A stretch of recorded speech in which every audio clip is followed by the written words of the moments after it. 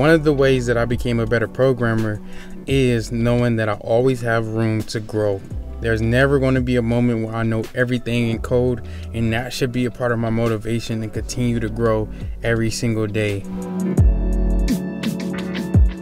The second one is being consistent.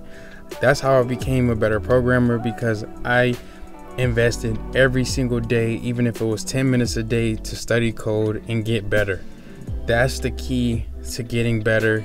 And the third reason that I got better as a programmer is because I sought help. I wanted to get better, so I started reaching out to people who knew more code than me and who could mentor me to be a better developer. And those are my ways that I became a better programmer. Keep on coding, you all, and God bless.